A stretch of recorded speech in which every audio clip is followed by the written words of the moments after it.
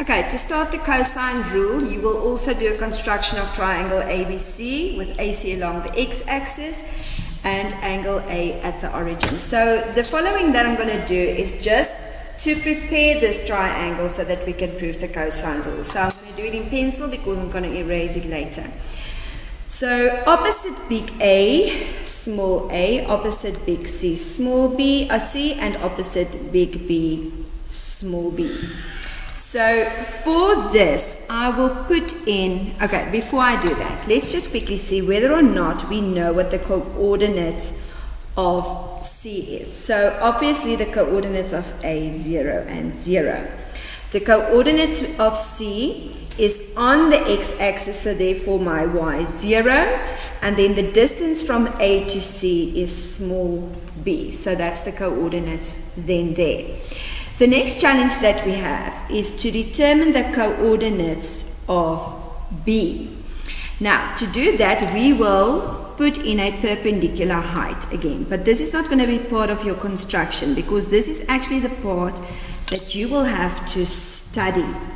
So, if I look at that, remember, this is my perpendicular height, so that's my h. Now the distance from there to there, I don't know what it is, but I know that it is a x value. So if I then look in terms of grade 10 mathematics and I work with the right angle triangle, I can see that if I work with angle A, I have my opposite and I have my hypotenuse. So again, opposite and hypotenuse will work with sine of angle A, which is h over c. Again, I will change the subject of this formula by cross multiplying, so h is equal to c sine of angle A. Now please take into consideration that the h that I mentioned there and the h that I mentioned there is the same h. And that is then also the distance for my y coordinate, because if y was there 5, my y coordinate would be 5.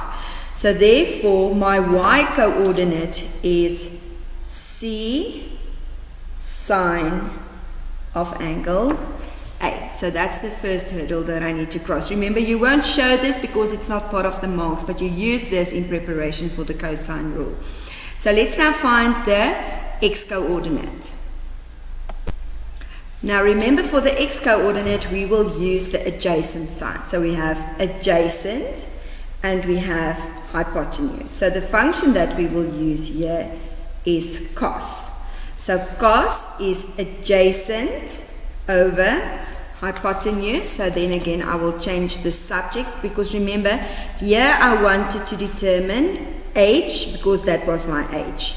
Here I want to determine the x because that is my x coordinate. So in other words, cross multiply, so x equals to c cos of angle A, and then that is my x coordinate here. Okay, so for the proof, now everything that I've done up to here was just in preparation, so that is why I'm going to erase it now.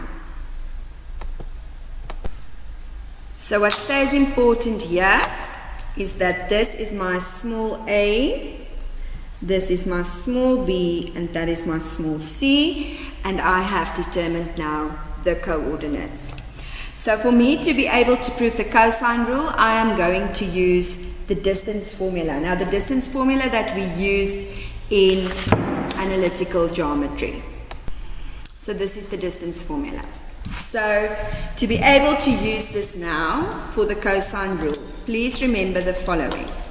I am not going to work with the square root. So what I'm going to do is I'm going to square both sides so that I can just work without that. Now for this, I'm going to determine the length of BC.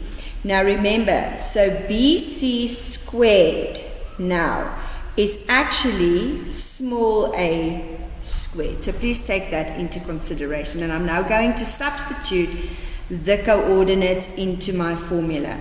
So I will have C cos A minus B, everything squared, plus, and then the y coordinates, C sine A minus 0, everything squared.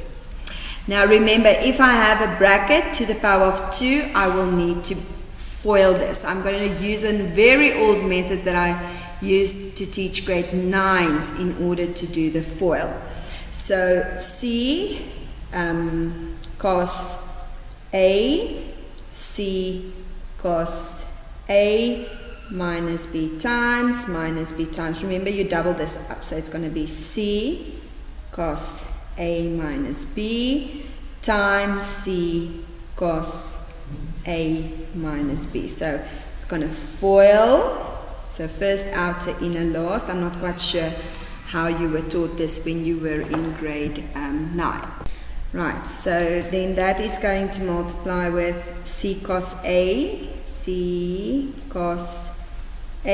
and that's multiplying with minus B, C cos A multiplied by minus B. Right, so I'm going to multiply those, so this will give me C squared cos squared angle A. This multiply minus BC cos angle A minus BC cos angle A, and this will give me a positive B squared. Now remember, those two are like terms, so minus 1 will give me then minus 2 BC cos of angle A, and I'm going to take all of this now to my proof. Right, so this is my distance formula, and now I'm going to replace it with everything that I did previously.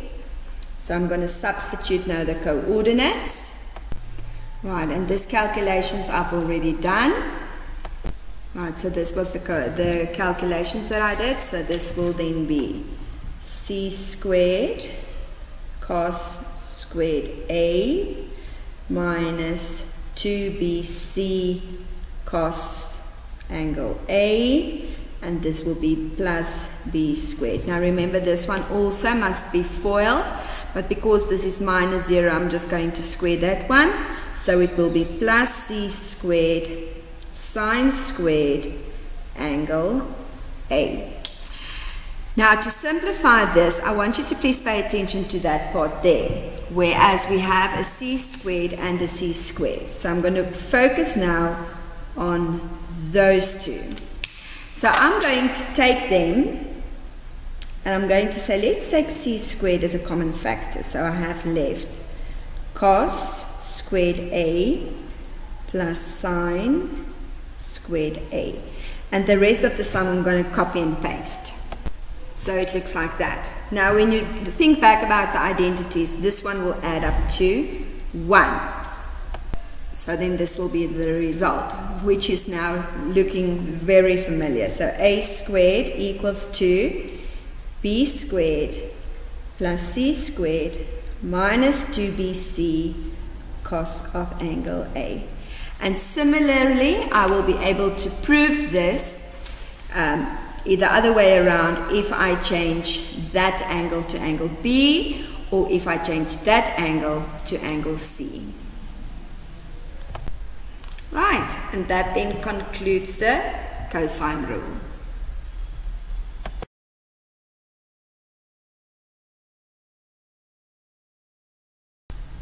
To start the area rule, we will again start with the construction of triangle ABC. We will again construct the perpendicular height H. And now you must remember those two coordinates that we already calculated in the previous with the cosine rule. So we're going to just fill that in. So with this, all the preparation for the area rule are done. Now please remember, again, opposite big B, you will find small b, small a, small c. Next thing that I would like for you to remember is that this H is C sine angle A. Right, so the area of a triangle that we usually did is half times base times perpendicular height. Okay, so this is then half times the base of the triangle, which is now my orange B, times, so I'm substituting the values, and then that is the area rule. So I have half BC sine angle A, and you can do exactly the same if you change the name of, or if you rotate the name of the triangle. And please remember that it is not a definite thing that they will give you triangle ABC. They can give you triangle DEF, XYZ, or whatever, and then you need to adapt your proofs in accordance to that triangle. Good luck, everyone.